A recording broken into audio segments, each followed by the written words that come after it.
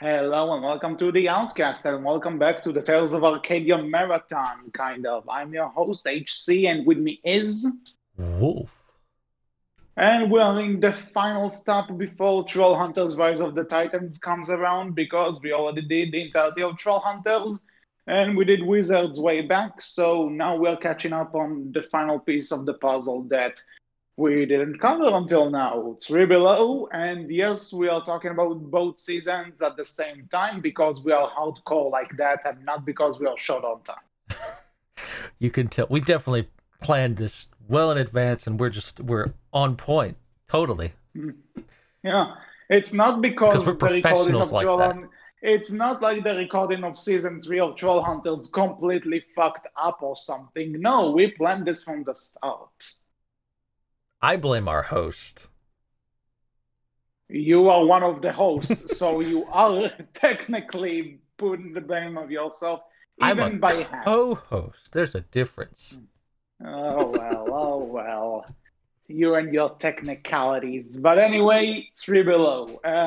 So before we actually start talking about 3Below as a show, because again we are doing both seasons, I just want to get the one thing out of the way. So the villain in the show, Val Morando, he's voiced by an actor called Alona Butbul. And to those who don't know, Alona Butbul is Israeli, so we are from the same country. And two fun things about that. One, apparently he's not voicing the character in the Hebrew dub, which is hilarious to think of because sometimes they're trying to look out for this kind of stuff. If there's an international actor, they're casting him in the dubs. But okay, whatever.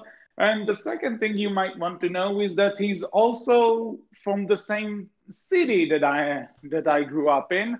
And long before I was even born, his grandmother set my mother up on a really terrible date. Wow, you're Yeah. connected. I just thought it was a really Hmm. funny random story to bring up. No, that's interesting. Yeah, so there you go. You want to know why I hate Val Morando despite the fact that he's the villain of the show? Well, his grandmother tried to stop my own existence in a sense. I know it wasn't intentional, but still, this is very disheartening to hear. And now we're here talking about the show where he's the villain. The Well, 5 degrees of separation here on the Outcast. yeah, Somebody knows somebody who knows somebody who knows somebody. yeah, exactly. Well, now that your minds have been blown by that fact, 3Below, Wolf, talk to me. What do you think? I mean, yeah. Simply put, right before we get into spoilers, I would say I enjoyed 3 Below. I have now watched all of season 1 again. I have now watched season 2 officially, and I can say I have some thoughts later about season 2 and some stuff we've said before. I'm going back to that old hole that I'm digging out still. But yeah, overall, I enjoyed Hey, 3 Below. hey, all the Duxie fangirls, get the pitchforks. We'll get there. We'll get there. But I Okay. enjoy overall 3 Below is very enjoyable and very fun, and I would definitely recommend going and watching it. Right, like Hmm. as I would say with all of Tales of Arcadia, while I may have some issues with it here or there, I think overall it is fairly well written and fairly strong, and you're definitely not going to be wasting your time. Like if I had anything negative to say about 3 Below, it would be that it's disappointing when you see a show that does, in my opinion, really well at, developing characters, even side characters, and you see that same show uh, forget or I, I don't know if forget's the right word, but you see that show, not pay as much attention to a character you think definitely deserves more attention or should have gotten more attention. I don't want to say anything specific yet until we get into more spoiler Yeah, territory, but the overall very much one enjoyable. But I think it falls flat in its character development and paying attention to certain characters. I will say this because and it is kind of interesting to talk about both seasons at once because I think what season one does great, season two kind of misses. And for the record, I really like the show. Hmm. I would even say that for the first season, like I would even back when season one was a new thing and everything, I even liked it more than Troll Hunters. But that's actually something I want to bring up. That Troll Hunters is a fantasy show. 3Below is a more sci-fi show. Yeah. So Yeah. really, really, which one you prefer can kind of come down to your preferences regarding that. I am personally more of a sci-fi guy, so 3Below spoke to me more. Not to God forbid say something bad about Troll Hunters, right? I stand by every positive thing I've said about it, and Wizards too. But Wizards is also kind of more fantasy based Oh yeah, I mean, than. absolutely. It's magic. It's, King Arthur. Mhm. That's absolutely fantasy. And I Yeah, I and should then mention to our viewers real quick, I'm not as much of a sci-fi person. I'm more fantasy based. I enjoy yeah. fantasy more than sci-fi. I really enjoy fantasy. I'm more of a sci-fi person, Mhm. and so 3Below connected with me more. Very fair. And I also think that in terms of the plot, the overall plot, kinda.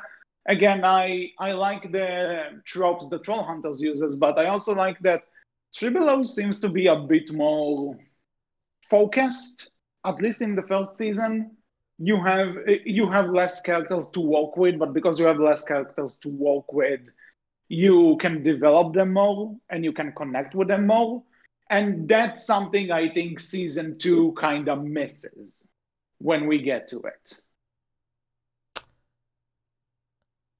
I disagree on its development of certain characters, but we'll see what your opinion is more Yeah, clearly when we because get to it. keep in mind we are keeping this spoiler free for now. So maybe when we Mhm. get to spoilers, is Fair, fair. something would change. But overall, I really like the show. But again, talking about the season one, season two thing, what I really liked about season one, again, not much spoilers, but what I liked is that yeah, you can tell it's the same universe as Troll Hunters, but it still manages to stand on its own. Like if you just saw Three Below without watching Troll Hunters, you'll get by fine. Hmm. You'll do just fine. And even if you saw Troll Hunters before this, you won't necessarily feel like, oh the oh um this thing or that thing, like just let the show be a show. No, the Troll Hunters references aren't distracting by any means. You know, When it starts getting a problem, it's in season two where I'm starting to think they are trying to play it half and half, and it doesn't really hit either of those for the most part. really, I also disagree. Okay, so I think, get yeah, I talk think, to me.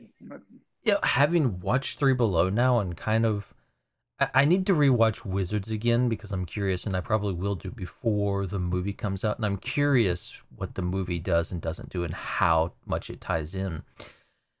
I, I think the MCU has really spoiled us for interconnectiveness because Three Below feels connected, but when you actually start watching it, and I feel like when you start breaking it down, unless there's a lot of extremely subtle stuff that I have just, completely missed with the blinders on, I feel that Three Below isn't all that connected, and I think that's kind of a problem, personally. That is actually something I do want to bring up when because we mentioned both Troll Hunters and Wizards are fantasy. This is sci-fi, and it's not just standing out in terms of its genre. When you really look at everything, this is the one that's connected to the least to what's going on. Especially when again, the movie isn't out yet at the time of this recording. It's a few days away, but when it comes to the plot of the movie, which is supposed to bring everything together, Below feels like the third odd brother to this But family. I think the problem with Three Below is we have in season 2 this one big reveal of a certain thing. Not going to say anything specific just yet, and Mhm. that big reveal is very much close to the end of season 2, and then it's on to Wizards, and this big reveal in season 2 of Three Below is just not mentioned at all in Wizards, unless again I missed something. And Mhm. unless the movie does something with it, it's like, why? Why did you Yeah, need to give me that information? Because currently it seems like it does nothing. It connects to mhm. nothing. Yeah. And also, on that note, I may have mentioned this in the Wizards review, but before the movie was announced, I thought this whole thing was gonna end with Wizards. I thought Wizards was the big finish. And to those who've seen Wizards, know that only one of the three main characters of Three Below shows up in that, and that's only in the final episode also. And for like, So, and he does nothing. yeah, like he shows up. It's like, oh, hey, yeah, I'm Yes, contractually obligated to be here, but it's one of those. Yeah, you could have written him out, and nothing would have changed. So, and again, one of my main problem with Wizards kind of was that it felt more like a Trollhunter season 4 in a lot of ways, yeah. but it's also, It feels weird to yeah, say but this, right? yeah, because again, I think there's probably people have brought it up that Wizards apparently suffered through kind of cut contact that originally they wanted to do 20 episodes of it, and Netflix told them, no, you're only getting 10. So they probably planned for a lot more, and that's why it has this problem. So, executive meddling again. But Fucking when Netflix. Damn yeah, you. but when it comes to a show itself, yeah, you can go too far in either direction. And I think in some sense, Tribolo went maybe a bit too far in the we are so standing on our own that how are we even related to troll hunters? And Wizards went too much in the direction that it's just a continuation of Wizards of troll hunters. Why even have a different title?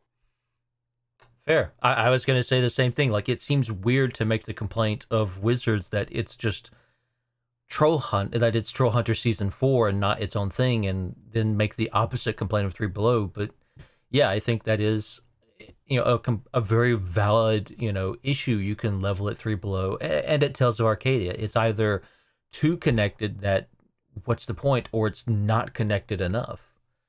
I hope Mhm. the movie's able to meet that really good middle ground of Yeah, because giving you what apparently you want this to is see in the connections, but also still being able to stand on its own to some degree. yeah. I think since you mentioned Marvel, this I might think the be MCU has spoiled us. yeah. But when you really look at this, I think one of the stuff people have mentioned, at least when it comes to the first phase of the MCU, is that a lot of the movies just felt like a setup for the Avengers. Fair. Because you don't know who Iron Man is. Here are two movies about him. Oh, you don't know who Thor is. Here's a movie about him. Oh, you forgot who Captain America is. Here's a movie about him. So that once you get to the Avengers, you know all of these guys, and With you that know, with that said, though, those movies were still fairly, in my opinion, fairly good on their own. Iron yeah. Man was a That little, I'm not.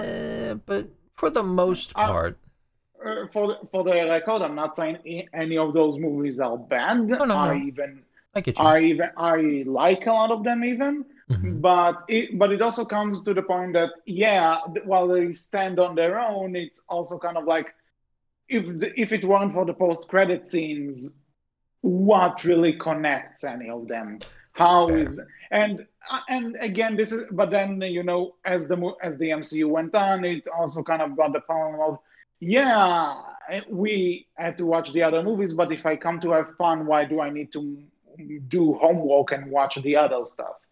And it's always kind of a really it's like the line is so blurry in this kind of thing. And honestly, I think Marvel has done it the best. Maybe the Monsterverse too, but that only has 4 movies, so it's not hard to do it with only 4 movies. But at the same time, yeah, I get what you mean. And with that said, the DC animated universe, from the 90s, that kind of had, some winks towards each other and some nods and future teasers, and still each one of the shows stands really well on its own. Yeah, but I don't think it fits the criteria of being as interconnected as, say, the MCU got to be, right? I think that's a clear distinction to make, right? Like, let's be honest, I would say the MCU was the first to do this on the scale that it did and do it so well, right? Yeah, that is true. That is true. I agree with this. While, let's be clear, the MCU made its missteps and it was rough going at first, it wasn't great, right? You know what? I think what you're trying to get across here is that the MCU was the first thing to do this that had, pun not intended, but had an end game. And Troll Hunters is going to have an end game. So how does 3Below connect to that end game when we know that Troll Hunters and Wizards do? And again, then there's also the thing that Wizards did it by basically pretending to be Troll Hunters in disguise, and it's so complicated. And again, Troll Hunters for the without record, without the main Troll Hunter, but yeah. Well, not true. Jim has a lot of screen time in Wizards. But he's not the main focus, or he's not supposed to be the main focus. Yeah, not supposed to be. The supposed part is the important thing. I would argue Claire and Duxie have more screen time than him, but fair. Fair. Well, but my overall point though is that it's, I suppose it's unfair at this point to some degree to judge things by the standard that Marvel eventually got to. Of course, but again, but at the same time, we've been spoiled. All that Disney money was actually good for at least a little bit of something, I suppose. And not only that, you also need to understand that 3Below premiered after Infinity War came out and ended a bit after Endgame came out. So people had the MCU in their minds at this point. It wasn't going anywhere. It's not just a thing that happened before and kind of went away. No. It was basically at the highest of its peak when this show came out. So yeah, people were going to draw the Marvel connections, whether they liked it or not. I mean, I think you're going to see Marvel connections being made for a long time to come, to be honest, right? Yeah. The MCU is definitely going to be, I think it's definitely left its mark on film history in terms of what's possible and what you can do if you have unlimited money. With that said, before we go too far ahead in this direction, we're not talking about the MCU. We said that there is kind of a fine line to walk here between standing on your own and connecting to your peers in a sense. There's a point to the MCU rambling. Yeah, and in this case, I think season 1 of 3Below stands well on its own while also being connected. I think season 2 kind of fumbles with it, but overall, 3Below is a great show in my opinion, and I definitely think that if you are going to binge the Tales of Arcadia saga before the movie comes out, this is definitely one you don't want to skip, regardless of how disconnected or entirely connected it is. Yeah, it's still a good watch. Yeah, like we might sit here and say we feel it's too disconnected, but at the same time, it's still a very enjoyable watch, regardless of how connected or disconnected it is. You won't be wasting your time, as I said. Yeah. So go watch it, have fun, and remember to yell glorious whenever you can. With that said, we're starting to talk spoilers for both seasons, and we might jump around, so keep that in mind. Spoilers in 3, 2, 1. If you're still here, that means you've seen both seasons of 3Below. So, let's start with this. What do you want to talk about first? I mean, might as well start with, general kind of overview of season one, where it's kind of our opener season. We get introduced more to Aja and Krell and find Mhm. out more about how they are aliens and they're You know, fleeing their we home also world. yeah, we also get to see where they came from. We see why they arrived at Earth to begin with, and how exactly they're staying hidden. We are also getting introduced to their server, Varvatox Vex, who is arguably the best character in the show. Arguably, Yeah, I would agree. Definitely a good character. Wolf doesn't say the old guy is his favorite character. I Husha. Barbados isn't really old. You get the He joke. pretends to be old. Yeah, okay, fine. Doesn't Wolves, count. yeah, okay. So you see, people, you can't win Wolf's heart if you're just pretending to be old. You You have need to to actually actually be be old. old, yeah. Hmm. Well, what can you do? Anyway, so yeah, so what I like about the first season of 3Below is, like I said, that Troll Hunters was a fantasy show and 3Below is a sci-fi show, and I think by season one being parallel to season three of Troll Hunters, it does help give up that vibe that it's the same world, it's the same universe, but it's also different. And we're going to show you what's different about it while managing to keep, references to Troll Hunters, to fan service level, but not push it in your face. You know what I mean? Hmm. I think one of 3 Below season one's strength is, as you said. See, I disagree with you.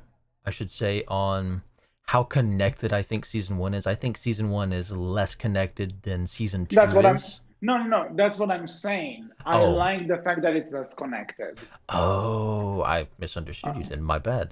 No, what I meant by connected is that like I said, it takes place around the same time as season three of Troll Hunters takes place. Like, while that was going on, this was also going on, Okay, and you okay. see some events lining up. Hell, I think episode 9 or something is like a direct. It's kind of this one of the same episodes Oh yeah, from it is. season It's the three of Troll Hunters. lightning in a bottle Yeah. episode. It's just Mhm. from Aja and It's Krell's from a perspective than from the yeah. Troll Hunters' perspectives. Yeah, exactly. So you have those, and but again, I don't think the Troll Hunters references are like in your face about it. They're there, but not enough for you to say, "Oh God, I wish I was just watching Troll Hunters instead," or that if a new guy starts with this, then they'll be able to jump in fine, even without the Troll Hunters context. Like, you'll get that there's something there, but it won't distract you from the whole thing. You could still enjoy it for what it is. Fair, very fair. So yeah, what I was gonna say, right, is I very much enjoy the. I think season one excels in its character and the characters that it uses and how it develops them for the most part. And because one thing that 3 Below does is it takes, as we've said before, Eli and Steve, right, and Hmm. they're essentially a part of the main group of 3 Below. Like, it's still focused on Aja and Krell and Varvatos, but Hmm. Steve and Eli become a more major focus Yeah, within season because one. in a sense, you could even say that Steve is this show's Claire because he's the love interest of one of the main characters. Fair, very fair. Yeah, I enjoy that because here's two characters that you don't really see a lot of in the main series, and now you're getting a lot more of them, and you're getting to see these two characters bond with each other as well as Aja and Krell, and you get to see more of this back and forth between all of them. And Hmm. even other side characters who didn't get a lot of screen time in Troll Hunters, like some of the teachers, like Senor Ul, gets a lot more here than he ever did in Troll Hunters, which is fair. That is Troll true. Hunters had a lot to do, so it's nice that they have those already established characters that they can pull from and say, hey, let's do more with them because we have that chance, right? Agreed. And it's Yeah. very enjoyable in that regard. The only and I would say, right, that season 1 is a lot more focused on Aja than it is Krell in terms of her Yeah. development. I would say a lot of the episodes are devoted to allowing Aja to learn something or for her to grow in Yeah. into her role Carell as gets a. a bit. Go ahead. Yeah, Carell gets a bit more development in season 2. I Like, disagree. no, in concept, on paper, that is what they're trying to get across. Fair enough. But Fair enough. but yeah, season 1 is more of Aja's season, and I think it. I think you get this idea even before they leave, like that. She's basically the rebellious princess, Yeah. and now all of a sudden she's thrown into this role of responsibility because she has to care for her brother while trying to revive their parents who and her role basically turns upside down and Uh, she needs to learn you, responsibility. that and you also Um, see her come into this role as a warrior and start to see herself as a warrior, right? And learn how to fight better and wants to, become a better fighter so she can fight and be on the battlefield and kind of just grow into that role, right? And become more of that. And it's enjoyable. It's very much enjoyable to see that.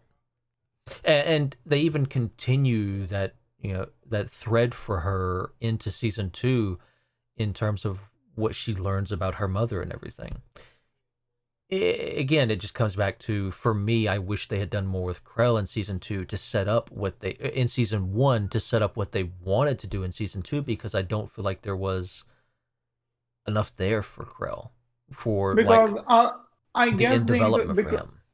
yeah, and because I'll tell you what, I think the idea, because again we're in the spoiler section, so we can also talk about season 2. Fair. So what happens is that Aja's arc throughout the show is basically going from the rebellious teenager to accepting being a queen, yeah, accepting being a royal. Yeah, like basically finding her place in the world. Yeah, and finding out that she has to be responsible and accepting that responsibility, all of that jazz. Yep. Basically, How to Train a Dragon 2. Wink. And Carell, I think, is more about that he sort of had a place back at their home planet, and now he has to live with, and now he has to kind of accept the idea that there's more out there than just his home, and stepping out of his comfort zone, and that would end with him deciding, you know what, I actually like Earth more than home. Maybe I'll just stay on Earth for now. And it's not a bad idea for a character arc, but I think, like you said, it's not been developed enough. Agreed. I think the problem is season 2 has nowhere to actually develop that, because things feel more like season 2 is very much, okay, we're on a tight schedule here. Like, that's kind of the idea. Like, it's a race against the clock to get back to Acaridian 5 in time, or to defeat General Morando and all of that. Like, there definitely feels like there's this rush to it, that it's a race against the clock and we have to do all of these things and be real careful about how we do them. And also suddenly there's this general who is racist against aliens, and she's trying to get them, and it's like, she was in season 1 too, but very little. But it's more of a main plot point in season 2. Fair. That's what I'm saying. But again, right, with all of that involved, where do you slow down at for Krell to have these moments of, hey, coming to learn to like Earth and want to stay? And they do have moments, but they feel so small and so subtle that you can notice them, but you have to be looking hard for them, I feel, and if you blink, you'll miss them because they're so small. And I don't feel they're enough. I won't necessarily say that they are small to the point you have to look for them, because I did get some of them. But I will say there isn't enough of them. There isn't enough focus on it that when in the end he just decides to stay, it's like, wait, why? You know? I mean, you understand why, but it doesn't feel earned why. It doesn't feel like yeah, an earned why. because let's say, considering Aja has to go back to her planet to accept her role, and she's leaving a boyfriend behind, and and he while he with the fence behind, Well, you get what I'm saying? no, That but she had more reason to stay than it him. even It feels well, like. even on top of that, it goes against the entire message they were kind of teaching throughout the entirety of season 1 and season 2, where, hey, we are a family, we're stronger together, we always have each other together, and we can do everything together. And then, okay, Aja, I'm the one who's been telling you this a lot, over time, and we've been telling this to each other, but not going back with you. We're not going to be together anymore for a while. And it's like, And I guess what? I'm also kind of trying, because there's the point near the end of the show, like because they were trying to revive their parents throughout the course of both seasons. Yep. And by the end of season 2, there's a point where they managed to temporarily bring them back, but No, the they parents are have to back, but yeah. they're there just to sacrifice themselves. Which, go ahead. I have words in a minute. Like, so I think you know what you're going to say, but what I thought is that, okay, good that they managed to bring the parents back, because again, the entire show was about that.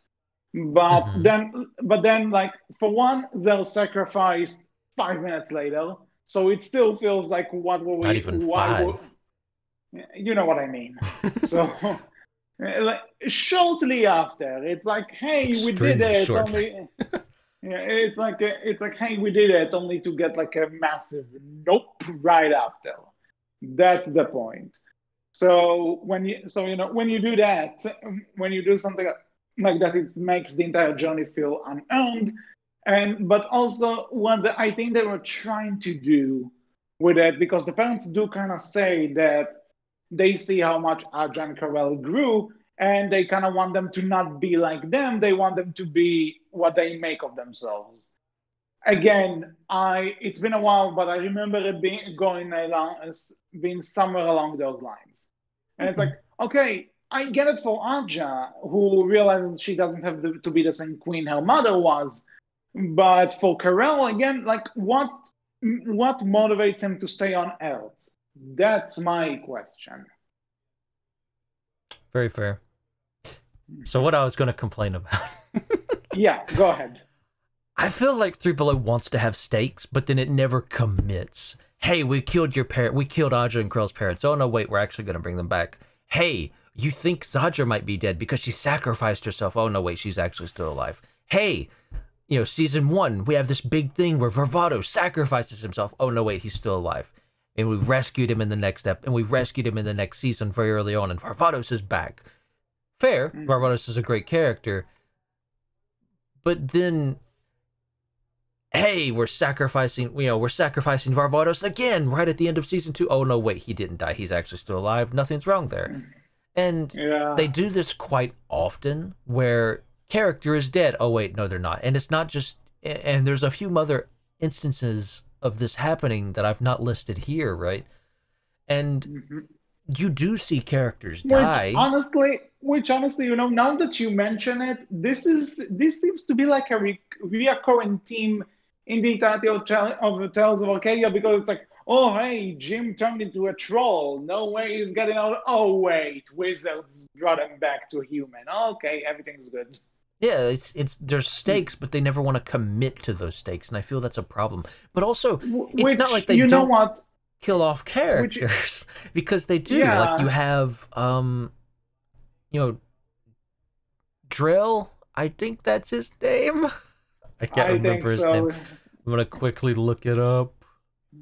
But and while you look it up, something I actually want to ask you, now that we know it all leads down to a movie, do you think they're just saving the stakes for the movie for it to feel special? It could be.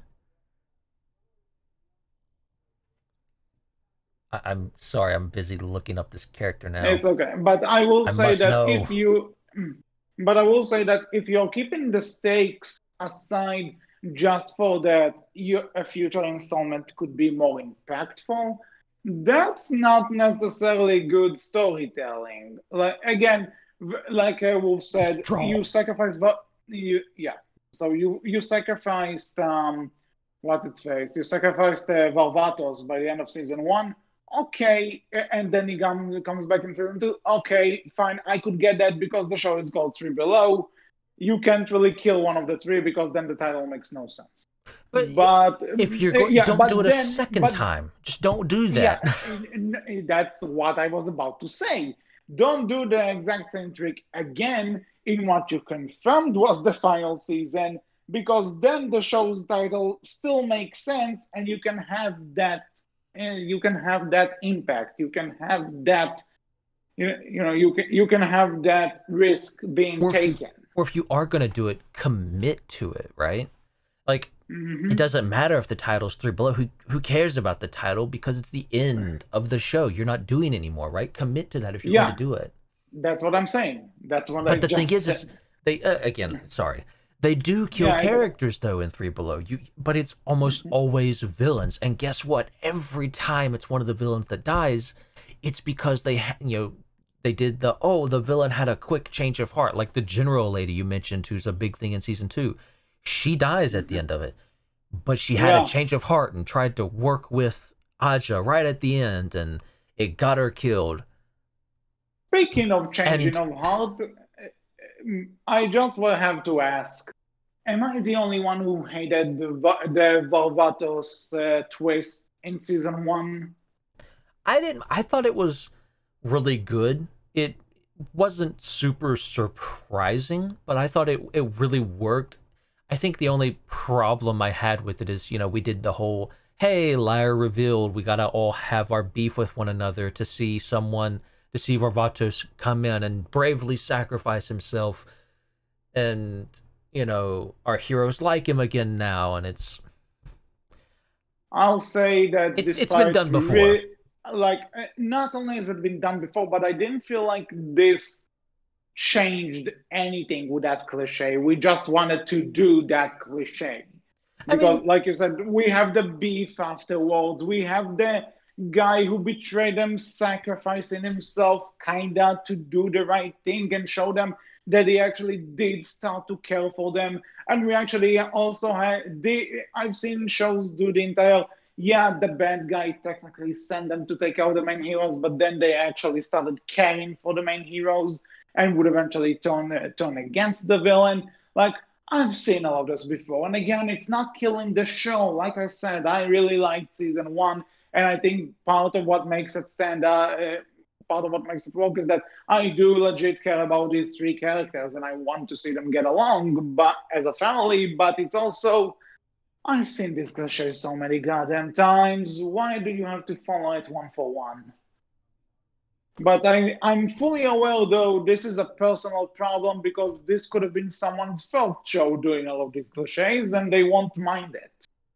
I mean, it's not even that, right? I don't think. I mean, for me, right, it's one of those things of, I don't mind you doing a cliche that's been done before countless times, so long as you're not doing it so badly that it hurts, right? That you're just Yeah, failing okay, miserably fair at it. enough.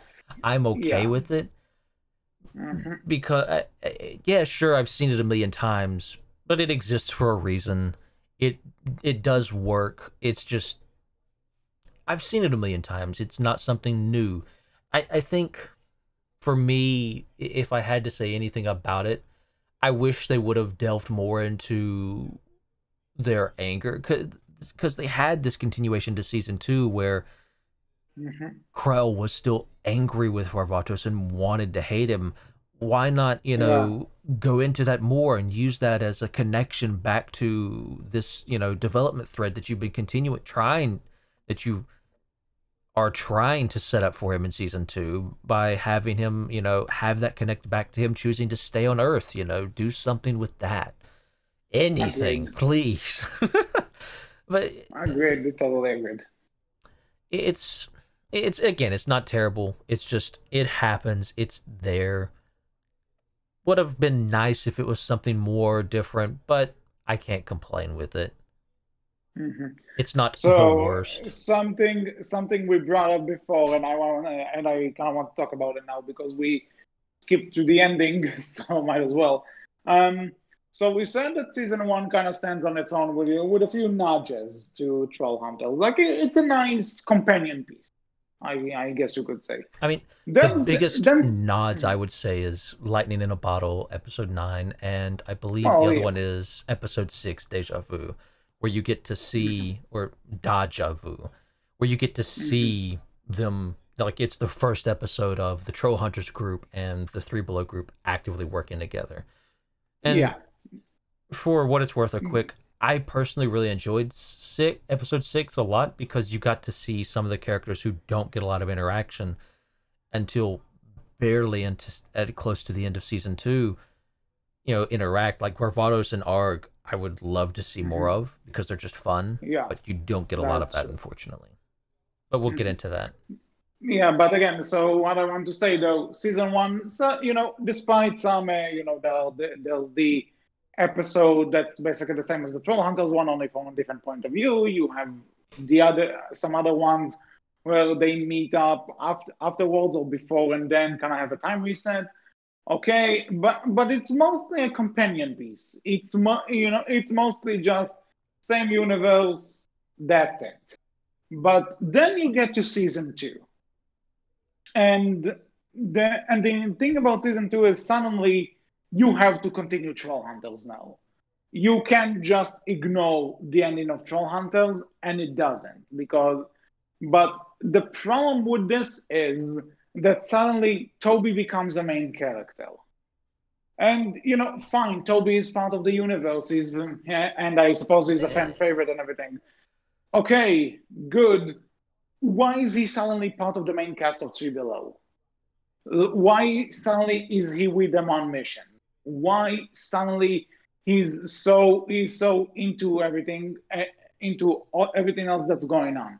Isn't he? Doesn't he have something else to do with the trolls at this point? Despite the fact that Jim is gone training or something, Well, and I mean, I get what they're setting up, right? Because season 1 of 3Below is set during season 3 of Troll Hunters, right? Like that's the yes. timeline, quote unquote. And the idea is the reason you don't see the Troll Hunters much in that one is because they're off doing other stuff and trying to fight, True. And and again, finding Merlin and rescuing and fighting off Gunmar and the Gun Gums and all that blah blah. And season 2 of and 3Below is set after that fact, where Toby's yeah, supposed to be a protector of Arcadia with Arg. yeah, and again, no problem with that. No problem with it continuing this. But my thing is, why is suddenly Toby a part of the main cast of the show?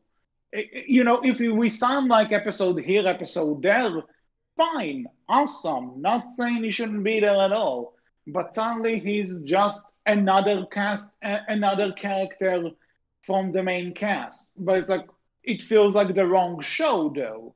And then there's the entire thing where they're trying to set up wizards. Like the show literally ends with one of the scenes from the first episodes of Wizards looking Oh, at it don't in even. hindsight. No, you don't get. No, I have watched season 2 of 3Below. I'm gonna be angry now. You don't get to say they're setting up 3Below because you know what? You know what? You told me you don't even remember. You didn't even remember if Dukesy was in 3Below. That's how little you thought he. That's how. Okay, okay, That's how okay, okay. background he No, was. no, no, no, no, no. Let me. I said it. I said that when Wizards was initially about to come out, and I saw posters, I forgot he was there. But Yeah. now I came back to the last few episodes just to kind of refresh my memory on a few things, and they set up Wizards in the final episode. I know, but they don't use it barely. Oh, Barely, they I don't do feel. they don't do it with Dukesy though. They do it with the cat thing, Yeah, the whatever his name is. familiar. But Yeah. I Okay, Dukesy so still does nothing in season 1 or 2 of 3Below. He does nothing. Do you know how many scenes Dukesy gets in season 2 of 3Below? Two. not many. Yeah, Two. not He many. gets like one full line of dialogue, and that is it. And it's like, pull out hair, pull out hair. I like Dukesy. I do. Wizards did a lot for him. But they did piss all to set him up. And it's like, you have... The entire town is being attacked. To do something with him, please. Have him come in and do something. Something. I get you. Like we learned in Wizards, that you have this entire magical cabal in Arcadia Oaks. Do something with that. Don't set it up in Wizards. Give us to that before so I can be wondering what's going on there. Better. Give him the guitar. Tease the guitar. Why not? I mean, they kind of did that tease with the guitar in Trollhunter Season 3 briefly, where he hits a gum with a guitar. Yeah. Briefly. Why not show it in its full potential here? Yeah, I feel they don't even have to do that. Just, again, have that little wizarding group that you show in Wizards where they're working on, magic and stuff, and inside this, quote unquote Apple product booth stand thing, and they open it up to show, oh, we're doing a whole bunch of magic stuff, and it's actually powered by magic, right? Making a joke on that. Show that in season 2 of 3Below, and them in the background doing stuff and fighting off this, helping fight off this alien invasion, and then you get that melding of magic and sci-fi to some degree, of fantasy and sci-fi, and you don't even have to exactly explain anything. Just show them they're helping and protecting Arcadia, and that's it, and then continue on from there. Because I loved it, right? Because in season 2, they show, Arg just kind of going around doing stuff out in the open, and people are like, cool, Arg's here. People who in season 1 and 2 of Trollhunters would be absolutely freaking out of their mind, would be freaking out and scared out of their mind that, that this creature is there, are just like, yeah, Arg's cool. We like Arg. Which, fair play, Arg is great. But, why not do more of that? Why not show more of that? Have more of that, right? Yeah, agreed. One thing, but again, kind of going back to to the original point I was starting to make before you went on your rant, is that again, season Dukesy, 2, yeah. I am so hoping that my friend who loves them could come on for the next episode. Oh boy, this will be fun. But anyway, what did I even want to say anymore? Okay, I remember. So season 2 of 3Below suddenly has to continue from where Trollhunter season 3 left off. And the thing is that, again, I think they tried biting a bit more than they could chew in a lot of ways, because like you said, either there's small teasing or it feels like it actually feels like they fill it up with a bunch of small teasers to the point it just feels like they didn't really know when to stop teasing you for the future, because there's also this part where there's a part which cracked me up. I'll just get to it now, that it's in the middle of the season, somewhere around the middle of the season. Suddenly, they call Blinky and Jim, who are off doing whatever. And that phone call has nothing to do with the episode. It happens, and then it ends, and there's no connection to what goes on in the rest of the episode. I mean, and it gives them hey, Blinky tells them, hey, go see the Soothscryer, right? And that's it. Then there's this point where Jim walks on camera and goes, hey guys, and goes back to fighting. This is not a cameo. This is a nostalgia critic joke. I mean, what? The point is to set up the night that they're fighting, which... Oh, yeah, so set it up. This is not setting up. Like I said, this is a nostalgia critic joke. I feel... I don't know. I guess I had my complaint, so I can't take away your complaint, right? But I don't have as much of a problem with your complaint as I do mine. What I'm saying is my complaint's more valid, HC. You're not as valid. Yeah, no, I'm for the record. Like I said, I'm not saying that this is a point, that this is a complaint which kills the season or makes this a bad show. Nah, stand on your heel, man. No, I'm not saying that. Shut up. Let me explain. I'm not saying this is something that will kill the show. You can even, I would even say it's a nitpick. Fair enough. What I'm saying though is that there are so many little nuggets like this sprinkled all over the season, and when eventually all those small things gather up. And I think all the small things that kind of irked me in terms of how they're either trying to show it's connected without and forgetting the show's main point. Though eventually, when all those little things gather up, they start to become a problem. At least to me. See, I'm willing to die on my heel because the fangirls don't know what the Dukesie's fan base, fangirls, fanboys, whoever you are, don't know what to make of me because my complaint is I wanted to see more of Dukesy, and that's my problem with him. So they don't know what to make of me because a part of them are going to be like, yeah, it would have been nice to see more of Dukesy, but also he's being mean to Dukesy. So they don't know what to do with me. So I'm come at me. I'm standing on my hill. Dukesy is what ruins 3Below. Because there's not enough of him. That's the problem. And again, you know what? I might not have much more of a problem with all of those Easter eggs and teasers, but suddenly by the end of the season, we're supposed to have this, kind of invasion of the main bad guy coming to Earth and interacting with the parents, and the general suddenly forgetting that she hates Arjan Carell, and it's like, and all of this is somehow supposed to flow together, and I think all the stuff that's supposed to connect it to Wizards and the rest of Tales of Arcadia just kinda don't mesh well all the time. See, I don't know how familiar are you with the Naruto fandom? Mm-hmm. HC? What character? Naruto, the show Naruto. Yeah, I know the show. I haven't watched it, but my best friend loves it. How familiar are you with the fandom? Not much. Well, have you heard of the term talk no jutsu? It sounds familiar. All right. It's basically a meme in that fandom, and I feel like Aja's basically that of 3Below. Mm-hmm. She talk no jutsus a lot. Because, again, you have Tronos, right? The lizard guy. His entire home is destroyed, and you find out that Aja and Krell's parents could have helped but chose not to, whatever the reason, and you're not told anything about that. You just know that Aja finds out those answers to some degree, and it's never revealed to you as the audience. And you have this thing of her trying to convince him to help them save the Earth in a specific episode of season 2 because a meteor is coming to destroy the Earth. And it's like eventually she manages to convince him to help.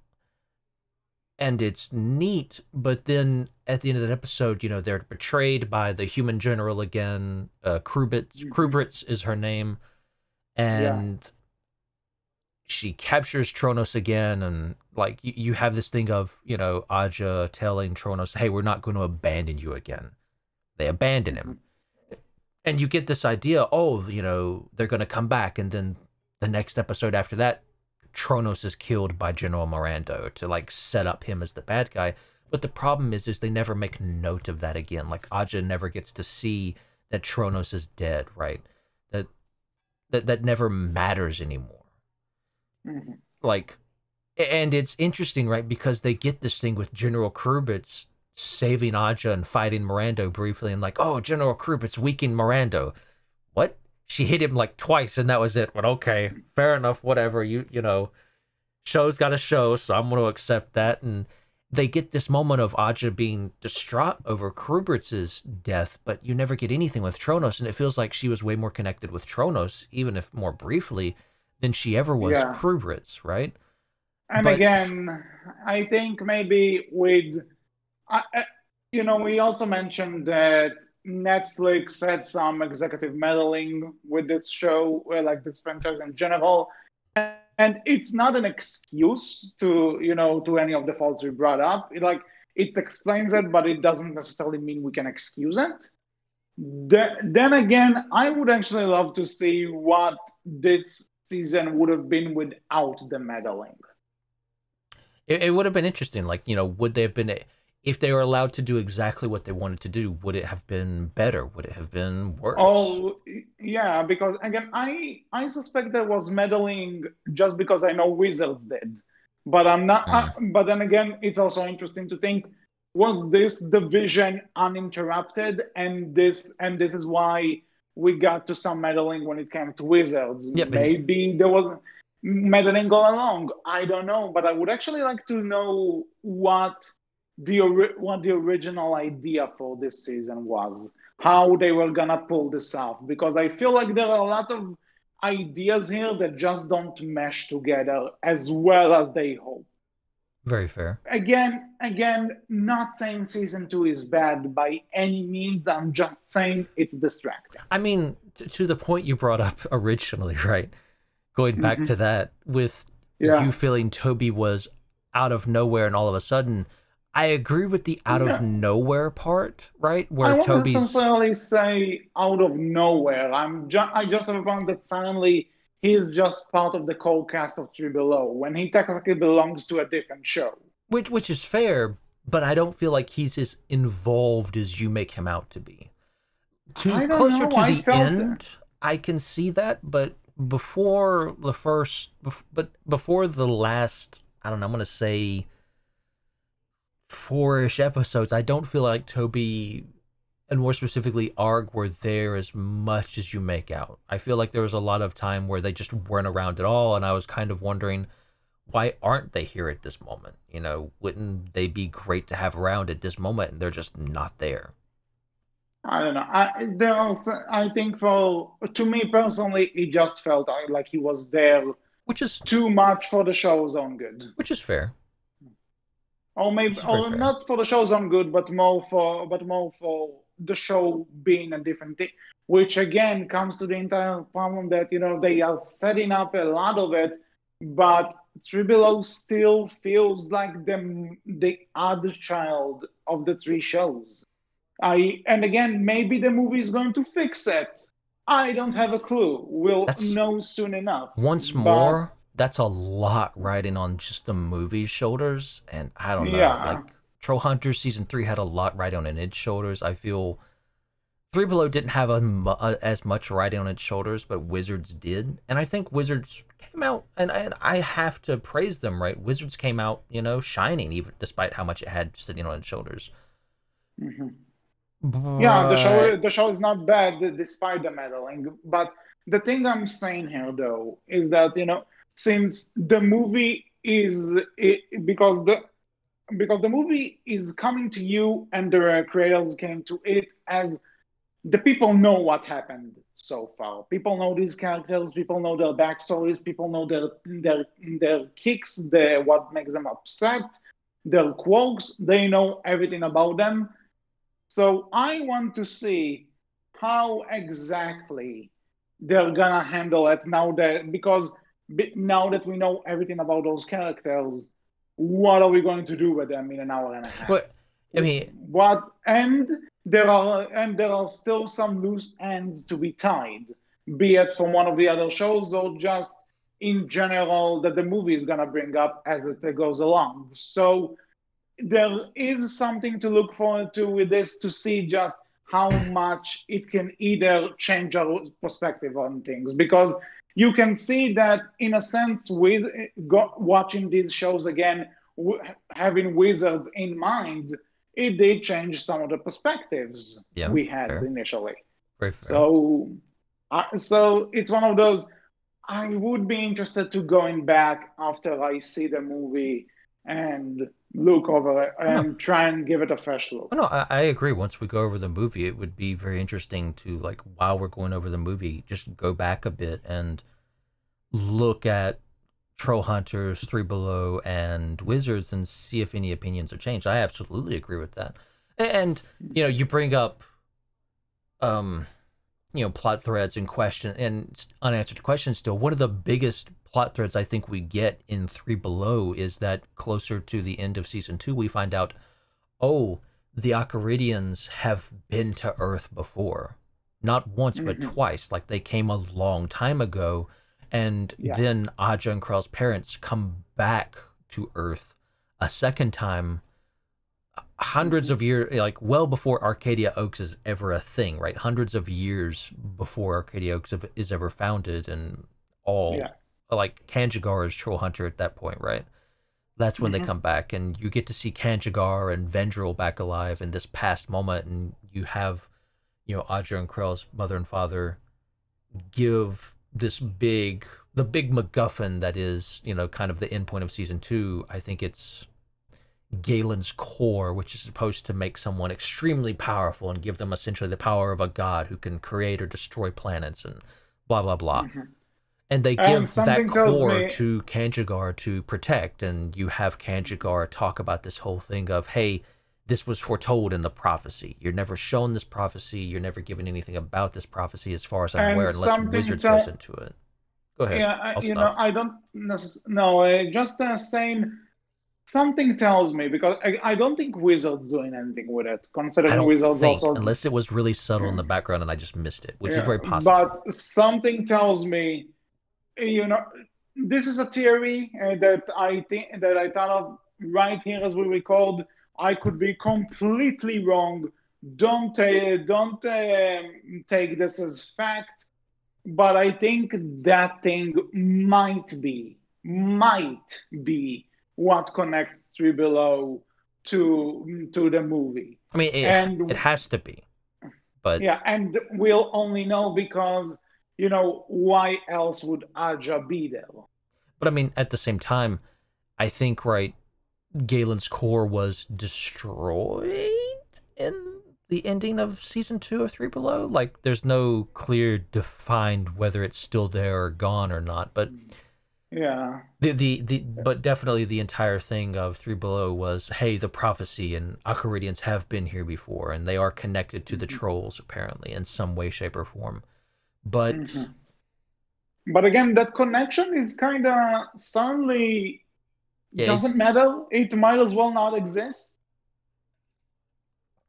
if we don't, I mean, I guess right, you do have to judge Three Below based on what it is now, not what the movie might make it or add to it Yeah. later.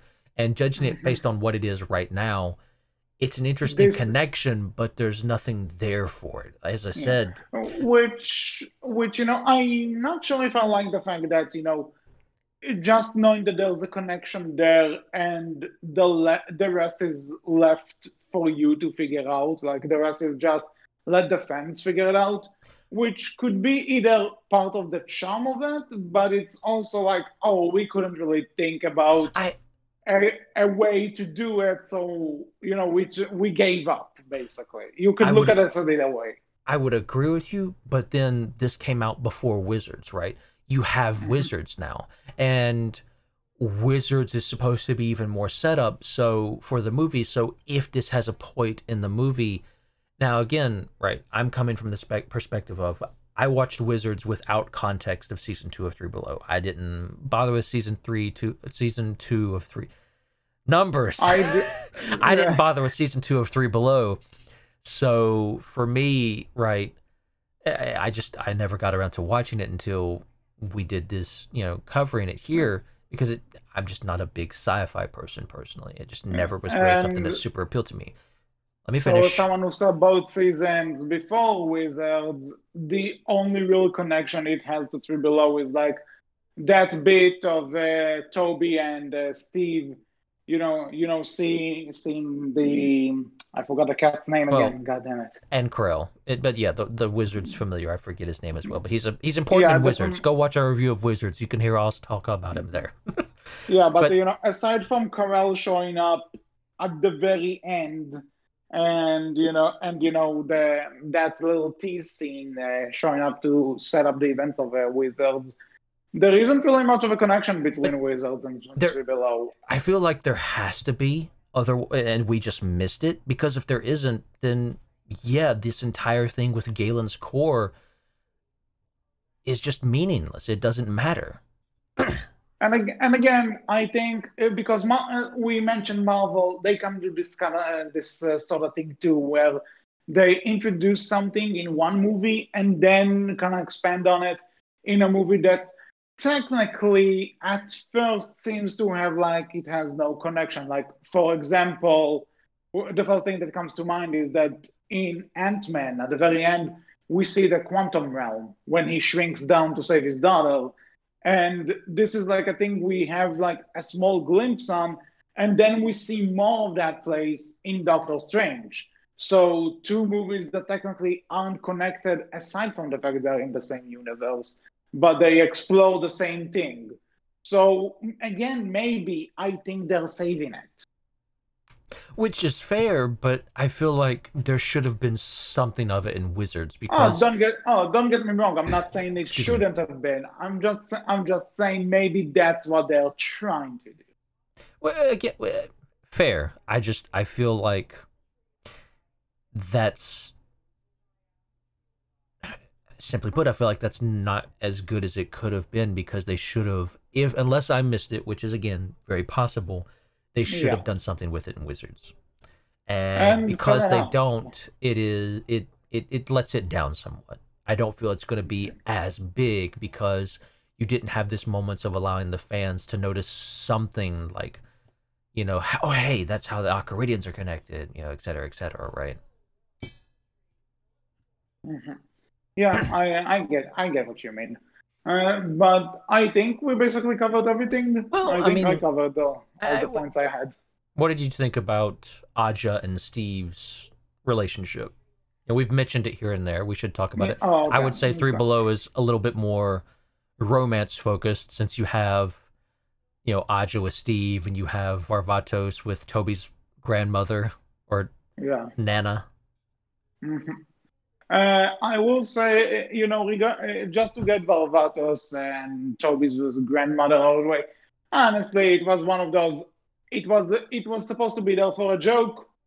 That's all it was. I didn't really see it as anything but.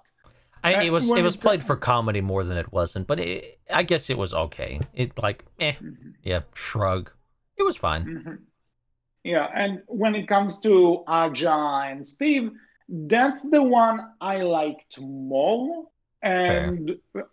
And like and part of the reason I liked it more is, for one, it does show that again, you're it plays into the entire idea that it's in the same universe, but also serves as a complementary piece because we have the original Troll Hunters where Steve just starts out as the bully, later turned into kind of frenemy in a sense.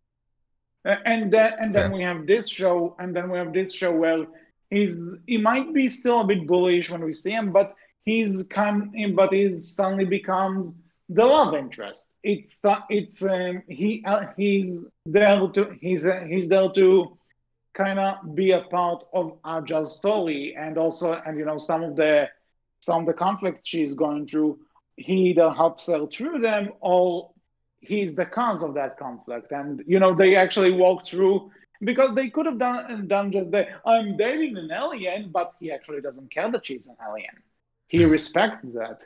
Yeah, He's trying to help her with her problems, even though he has no idea how to approach them in any kind of way, but he's still there. You can tell that they have a legit connection, and I had actually thought it was a really interesting relationship. well, they even have And this thing of right where when Steve first gets introduced to the idea of aliens, he's kind of freaking out and saying all these different, mhm, cliched like this is how humans see aliens. They're brain suckers. They're going to probe me. Blah blah blah. And you have Aja and Krill there, and they're kind of like, this is really racist. This is really insensitive. yeah, And they mhm, and Steve kind of learns from that, and he grows, and you actually start to see him like, hey, don't call them aliens. They're Akaridian, and he actually corrects people himself, right?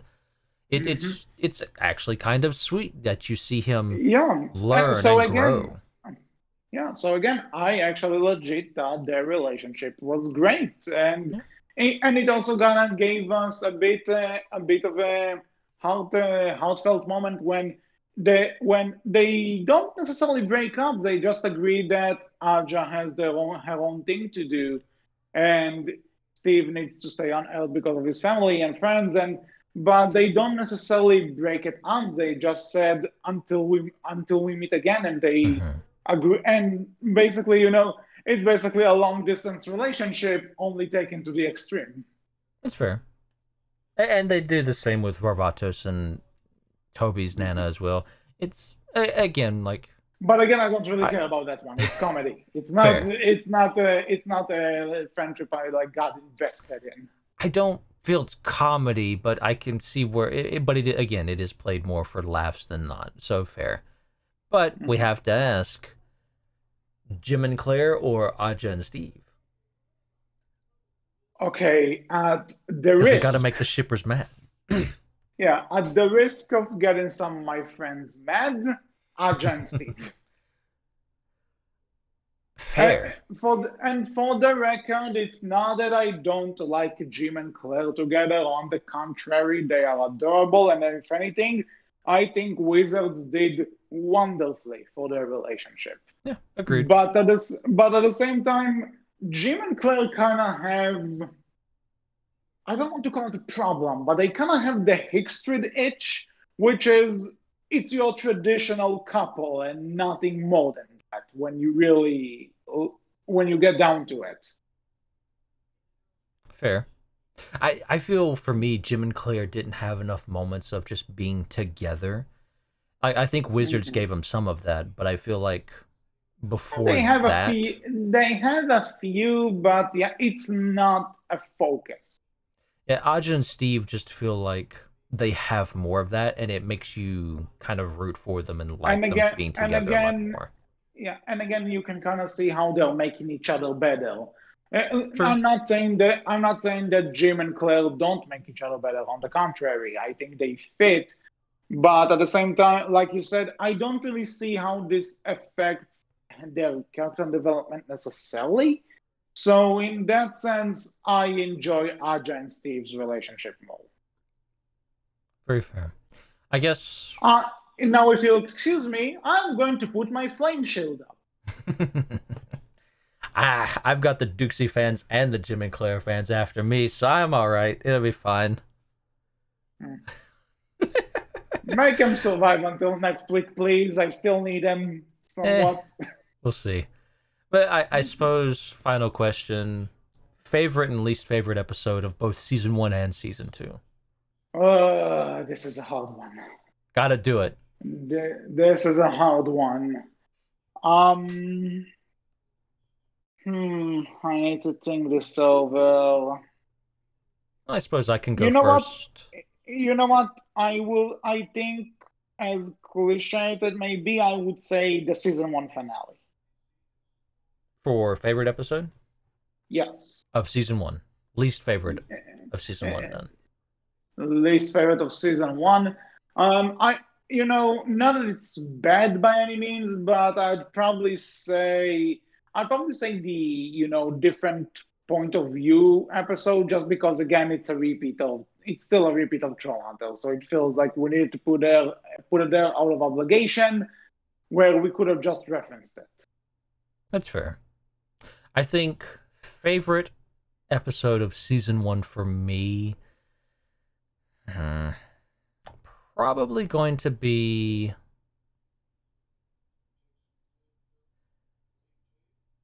Yeah, I would say Last Night on Earth. I think that was very Mhm. enjoyable for me. Either that one, it'd probably be between that one or the Arcadian Job, because the Okay. Arcadian Job was quite enjoyable as a big reference thing, and I enjoyed that Mhm. reference. I'll admit. Least favorite of season one would probably be either Beatlemania or I think Collision Course, Mhm. Okay, that's all. because I think they do enough with the other episodes that I find fairly enjoyable. As for Mhm. season two, favorite and least favorite. Well, to me, again, keep in mind, my memory is a bit hazy on those, Fair, but fair. I think in one of the episodes where we focused on Aja and Steve, dating and everything, um, mm, so Carell actually gets some sort of a hobby with the other guys. He's gonna become like a film star, if I recall. He gets famous. That's the thing. Yeah, like So they're casting a movie and everything, so yeah. yeah, so as much as it could be filler, I like that because you can actually see what they were trying to show us and get us to know, and that's that both the two siblings are still different people and how they have their own aspirations, things they want, and it's not always gonna involve them being together. Both of them can lead their own lives and still be siblings. I Mm-hmm. like that. That's fair. So that's your favorite episode? Yes. Least favorite then? I don't. There's an episode where they have this friend who's who's an alien too, who's like in like the washer, like in the wash in the public wash thing, and and he's telling them that there's someone who's after him or something. Oh, you're That's talking about Stuart, and it's yes, throughout. I That's believe that that's is season 2. Yeah, there's something about Gwen of Corbin, like his ex-girlfriend is coming yeah, back, that and he wants to again. keep her from eating him. And the big reveal at the end of that episode is like, oh, Gwen's actually working for General Miranda as well, and lets them know that the royals are on Earth. Blah blah blah. Like, Yeah, so again, if you take that bit out, and honestly, you could have, you know, General Miranda could have come to Earth at anyway. You could have fit it into any other episode. It just I it mean, just felt like filler. General It Miranda just felt like did come to Earth the next episode, and they had this big thing with the asteroid, and that was supposed to have hidden him, and that was way yeah, more meaningful because it but involved Tronos. yeah, but again, the episode in general though, it just felt like filler because we needed to get one more episode done before we finish. Fair. And it's like, yeah, That I one's don't definitely, know. it's fine, but yeah, there's nothing there except for Stuart, and I like Stuart. He's okay, but very much not a character that, you know, I care that much about. Like, he's It's fun. it's a side character to the highest degree. Yeah. He's just there. It's interesting. Again, it comes back to the show has some strength in giving it side character stuff, but this side character stuff came at the cost of Krell's stuff, I feel, right? And Exactly. his development, unfortunately. So, Yes. my least favorite episode of season 2 would be probably Luke's Day Out, because it's basically one big digestion joke with a bunch of fart jokes, and Yeah, it's all I focused get it. on Yeah. Luke eating the wormhole device and just teleporting all over town, which, Yeah. and It's one of those we needed to fill it to the highest degree. like it has some connection in this Aja meeting General Miranda and having a bit of a fight with him, and that's how they find out General Miranda is on Earth. But again, as you've said before, if you cut that out, this episode really serves no point, and you have the bigger episode with them meeting General Miranda and him being on Earth coming after that, in the episode or two after that, right? So it's just meh. It's not that important or enjoyable. My favorite episode, I would say, would probably be Race the Troll Market, because that's when we really get something for Krell, in which he has to go into the pit and face his deepest fear, and his deepest fear is losing all of his, the people he's come to love and respect and enjoy and have friendships with on Earth, right? And that's when Krell starts to, and it's the first time we kind of really get anything on this whole, hey, Krell wants to stay on Earth because he's come to love it as his new home. This is home for him. Yeah.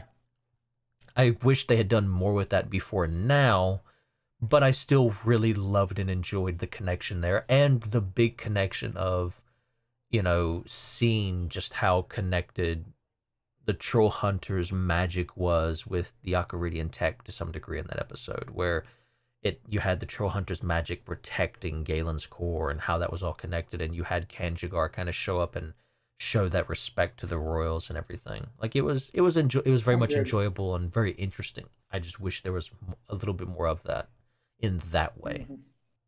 Yeah, agreed. So, final words. Uh, Final words. I might have issues, as I said before. I might have issues with 3Below, but I still absolutely think it's worth a watch, and I think it's, Mhm. for the most part, very good. I think it could have been better, but I still think it's very good. Mhm.